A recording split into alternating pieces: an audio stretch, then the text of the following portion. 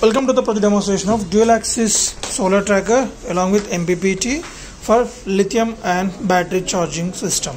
So here we are using a dual axis solar tracking with help of these 4 LDRs for east to west and south deviation during the winter season. So that will be achieved by this PIC 16F73 microcontroller, which will take the input from this 4 LDRs which are connected A0, A1, A2, A3 pins, and the next is continuously it will measure the voltage from this solar panel. So on the LCD display we are going to displaying the solar panel voltage, that is without MPPT, and after MPPT successfully done, and the second line that MPPT voltage will be displayed here. So for doing the MPPT concept, we are making use of a buck converter with help of this IRF Z44 MOSFET circuit here, so which will take the buck operation from this input PWM signal from this PIC 16F73 microcontroller. So when this will get buck operation means when the voltage from this solar panel is above threshold value, that threshold value is 14.5 volts, we are implementing here the buck operation purpose. So when it crosses the 14.5 volts, then automatically a controller will off the voltage to reduce that below 14.5, as the operating charging voltage for our batteries is 14.5 maximum, not more than that.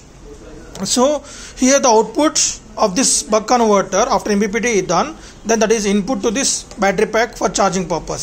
So there we provided another secondary source of charging whenever the sunlight is not available. If you want to charge a battery with a transformer, just connect the transformer at this slots and on the power supply for this transformer, then there we can see the light indicating a battery is charging. So once the battery is fully charged, automatically these diodes will block the current flow from the battery to the transformer in order to protect the battery from overcharging also. And once you need either if you want to charge a battery with the transformer or solar panel, so the charging time is 6 hours maximum. So no need to 4 hours is a minimum.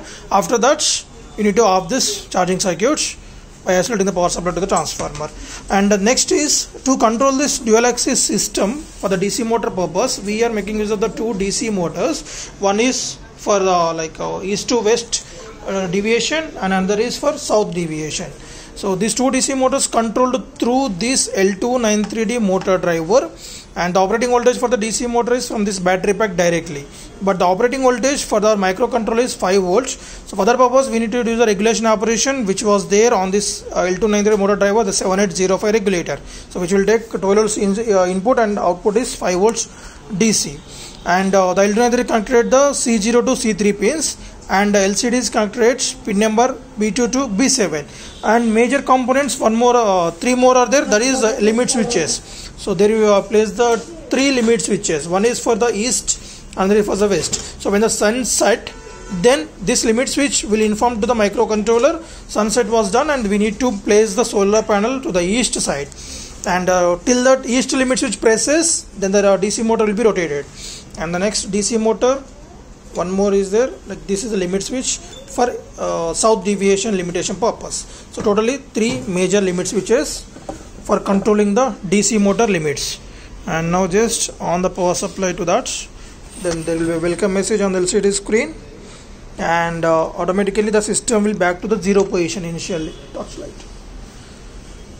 So as we are representing this mobile phone torchlight as a sun, so coming to the east and west, we can see that.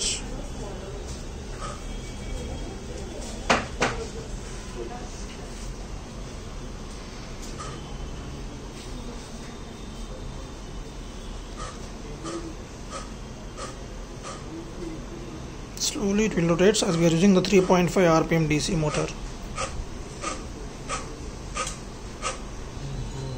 Stops and rotates.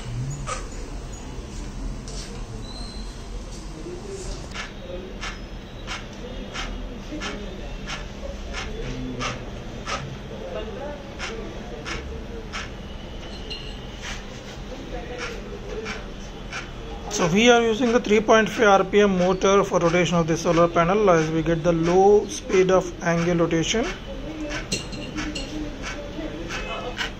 Now let us see the end of this limit switch for the solar panel.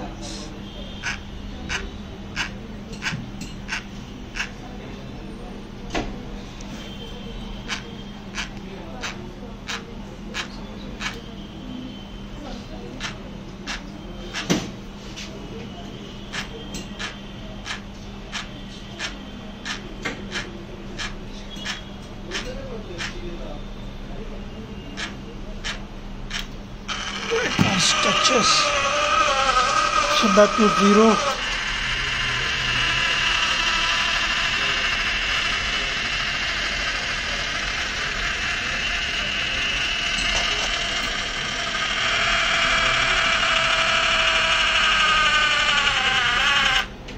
Right, so remaining is same concept from the morning onwards. It will follow the sun.